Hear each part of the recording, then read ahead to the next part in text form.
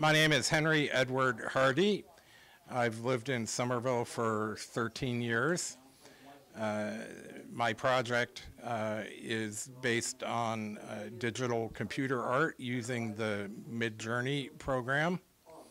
It's called Windows on Other Worlds. A lot of it is based on my role-playing game and stories about life on Mars in an alternate universe. Also song lyrics, one or two political cartoons, a variety of things.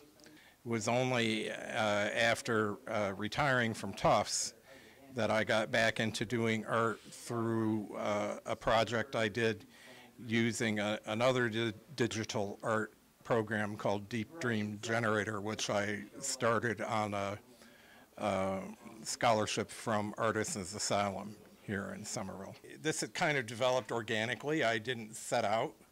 I didn't foresee that I would ever have an art show or represent myself as an artist, but that happened. What I like is the process of discovery. I'll do at least 20 or 30 of these, often upwards of 80 to 100. To get these 21 images, I've done since August 24th about 22,000, so I'm picking one out of 1,000. I find it very interesting to see what other people are doing. Part of Midjourney is it's a community. We can all see each other's work and the queries that we're using to generate it.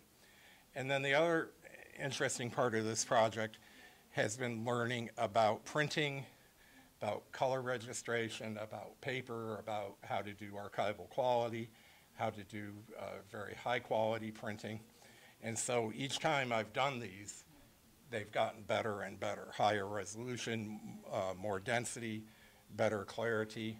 My next step is going to be like what I did with Deep Dream Generator, to start to incorporate my photography as seed images and try to mix and match a little bit like that.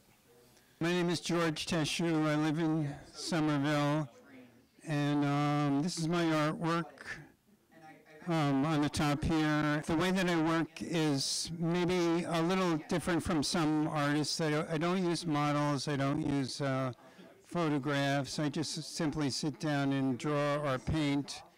I just kind of record whatever comes to me. I really love what I do. Subject matter mostly is women, and I've always felt that women have a spiritual nature, a connection with the divine. They just seem to be a natural subject for my artwork. I'm also beginning to appreciate and incorporate animals in a lot of my artwork and learning how to portray them better. I have been creating art, I guess, altogether about 35 years. I was inspired by all of the creative activity going on around me. There seemed to be lots of, painters, poets, writers, dancers, creative people of all types in Somerville, which is really exciting to me. I was inspired to start painting again, and I've been kind of doing that ever since. I feel like I'm going strong right now. I'm not going to quit.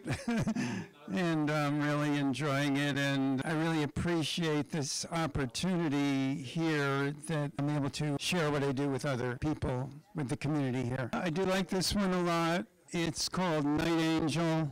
It's an oil painting. An image came to me of an angel appearing in the middle of the night. There are lights on in the house, and there seem to be like people in there, but I don't know who they are or why the angel is there. Pretty much all of my paintings, they're mysterious to me as well as to the people that look at them, but I think that's sort of a great thing in a way because they're interesting and absorbing, and I hope that people get an interest and a pleasure from looking at them. The best thing would be to go to my website, which is teshuart.com. Hi, so I'm John Ruymann. I'm a Somerville local, grew up in the area, and by day I'm a teacher, and by night I'm an artist. I was always the student drawing in class, so as a teacher now when I see that, I'm like, I got you. Keep doing that. That's important to you. Really, I'm just a huge fantasy and science fiction just addict and nerd.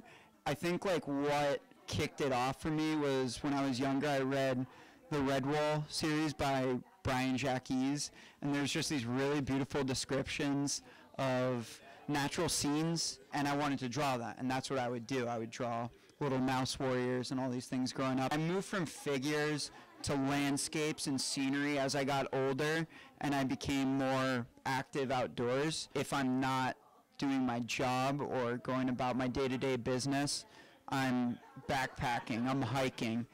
You have a lot of downtime there to sort of just look around and see the world. I just got really inspired by shapes that nature makes, I guess, and coupling that with all these really fantastic narratives that I've read, you can kind of just create these stories and live in them, and that's really satisfying for me, to live in these stories as you make them. I'll start with this one right here, and I was like, hey, I want to do something that's super stylized and really geometric, and so this one I liked because I feel like I accomplished that. This one right here, I was like, I want to make a picture of what early Christendom may have thought paganism was, and it turned into this weird Halloweeny blood ritual. I got really into the line art in it, and then sort of the lighting and just the atmosphere. And this one I was like, I want it to be more technical. I want to draw space as it may actually exist.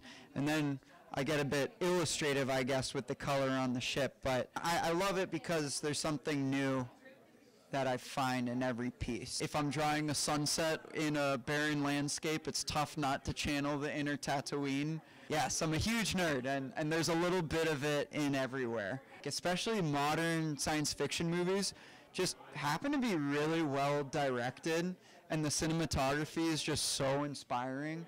So I love movies, and I come out of them being like, man, there's a great shot in there, and I want to take one part of that.